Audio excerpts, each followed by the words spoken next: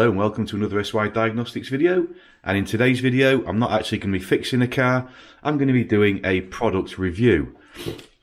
This is what I've been sent, so I'll get it opened in a second. As you guys probably know, I'm not one for really doing product reviews or getting sent freebies. A lot of the stuff I am offered, I don't feel I can do justice to them because they're probably not as good as the items that I currently use.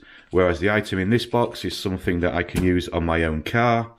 And so it has been sent to me by a company called CARABC.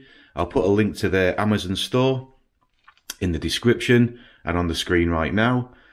So without further ado, let's get it opened up. Let me show you what's inside and let's go get it fitted. So what we have in the box is an Apple CarPlay or Android Auto kit for my own vehicle, which is a Mazda CX3 2019, and the company have kindly sent me this kit. So in there we've got the little USB port and the slot for the SD card for the navigation, so that requires replacing. We've also got two cables within the kit, a slack handful of cable ties, some insulation foam sticky pads, I think there's quite a few of those, and also a little instruction booklet. So let's get the instruction booklet read. They've also kindly sent me a couple of links to other videos that people have done, so I'm going to watch the videos, see what's required in stripping the panels out and taking the screen out in order to fit this kit, and see as well whether the firmware on my head unit is up to the required levels. If it's not, they've also provided me the information on how to update the firmware. So let's go to the car. Okay guys, before you actually even fit this kit, you need to know that the firmware of your audio unit is at the desired level, which is a minimum of version 70. The company that has supplied this kit do supply firmware and comprehensive instructions on how to do it. There are also quite a few tutorials here on YouTube.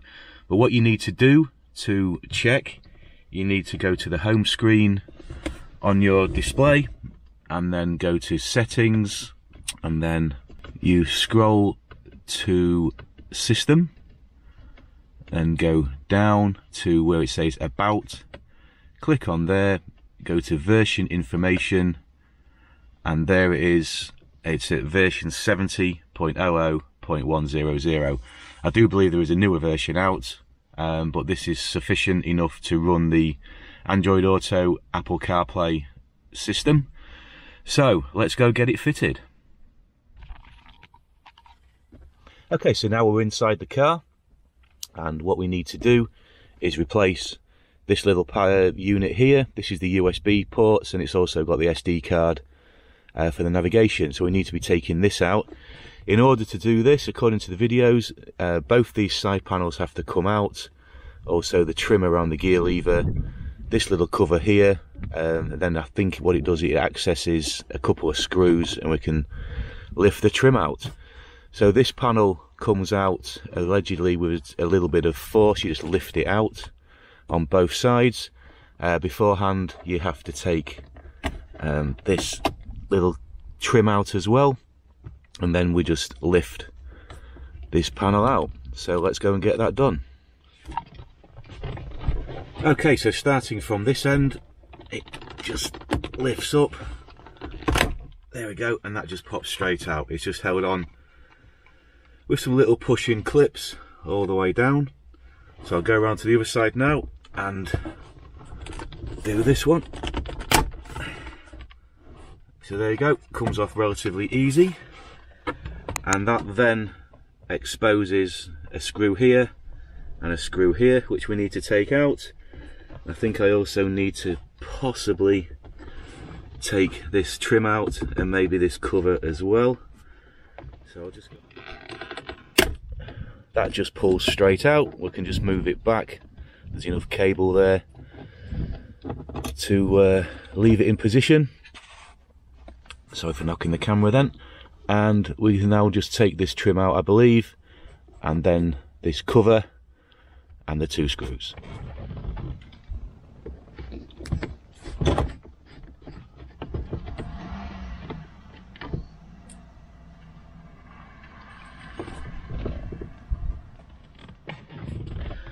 And the gear lever surround just lifts up out of 4 clips, 2 either side, 1 here and 1 here, and obviously the same on the other side.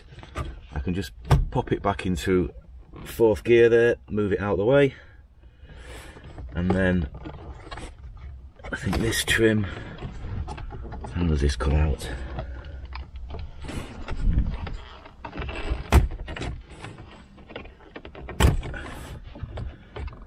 That just slides out like that. And now we can access the clips on the back of this and push this out.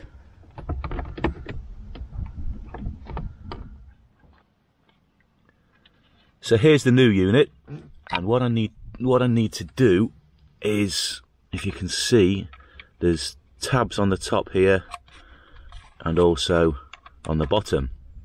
So I need to depress these tabs down, possibly with a screwdriver, and then it'll just release it and it should come out then, in order so I can unplug it from the back and fit the new one.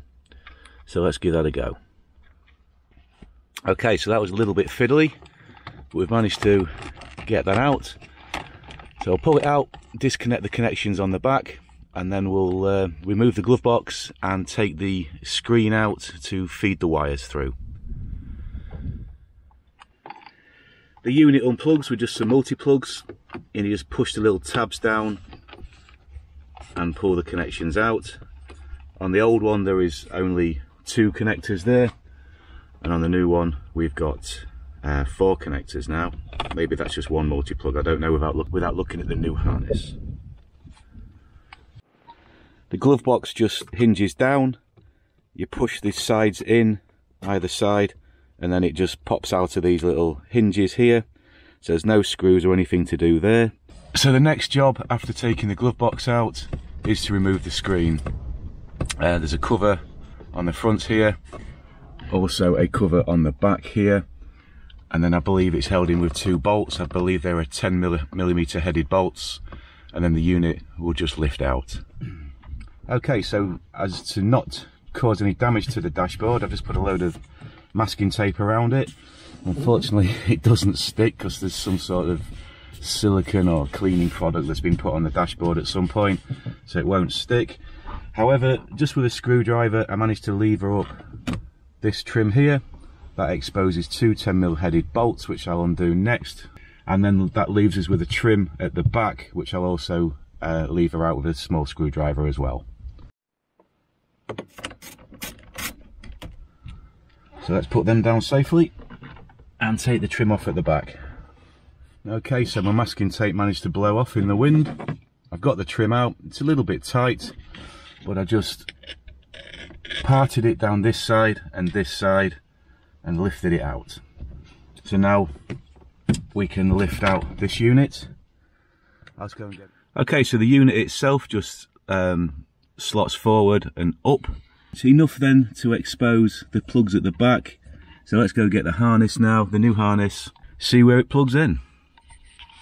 Okay, so according to the instructions, what it looks like you have to do is unplug 1 connector of the original harness and replace it with another one, and then obviously there is a separate harness as well. So we've now got 2 cables of the 2 harnesses that we need to just tape up, insulate from rattling, and probably in classic tradition they're going to be about 6 foot 2 long.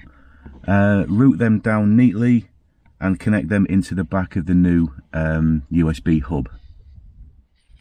Right, so we've got the cables all routed in, just loosely hanging at the moment because I'm going to give it a dry run before I box it all back up. 2 plugs into the back of the new unit. This plug is the one that we've unplugged and left on the back of the display screen. it doesn't appear to fit in its socket here, but if it is the same wire that's connected to the back of the display screen, then I've disconnected it, so it's redundant anyway. So fingers crossed on that one. Be interesting to see as well. I've seen on a few comments on other people's videos that some people do say that the original navigation doesn't work after fitting this kit, and also some people have also asked, whilst it's on Android Auto or Apple CarPlay, does the reversing camera still work? Okay, so we've got it all loosely fitted. I've just fitted the screen back in, just popped the trim back in, and realised I maybe ought to test it first.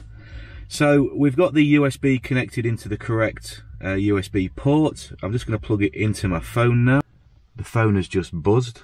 It's sparked into life. So straight away there, Android Auto has come up. It's showing the map. Also shows where I live. So I'm just going to pixelate that out. So let's have a play around with it. Never really used this for quite a while. So if I press on the bottom right hand corner there, right, so we've got all the things there of the basically mirroring my phone. We can go to Spotify, we've got WhatsApp, which I'm not going to show because that's personal messages, as to is Messenger. Got a Mazda icon there, so let's press that. What does that do? I see, yep, that takes us back to the radio station. So if I press the home screen, go back to entertainment, USB 1 is Android Auto. Okay, I get this. So that's taken us straight there to Spotify. Let's have a look around Spotify. So yeah, that's the home screen for Spotify. Let's see what we can fetch up. I'm not going to put the volume up too long because of copyright.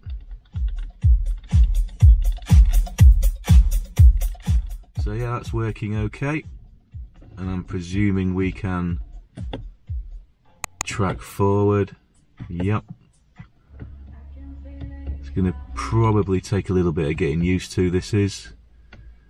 So what else have we got? So if I go across to that side, then obviously we've got the voice control of Google, can make a telephone call, and we've got Google Maps. So yeah, so it's all working perfectly okay. A couple of people have also said, whilst this has been fitted, that they've lost the factory navigation.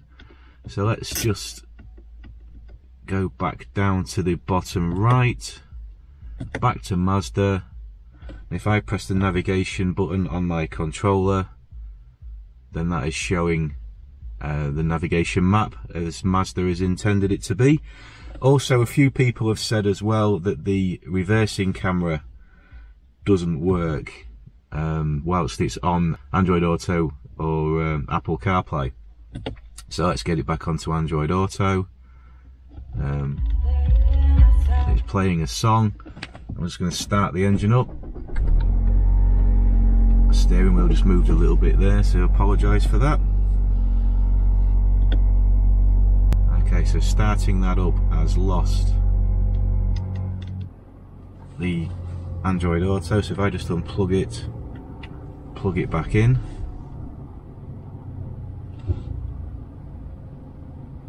So that's the Android Auto back on, and I'll pop it into reverse, and we can see the little spider that's having a panic attack in the wind, but the reversing camera does work. So that's Android Auto fitted onto a Mazda CX3, courtesy of CARABC, and thanks for watching.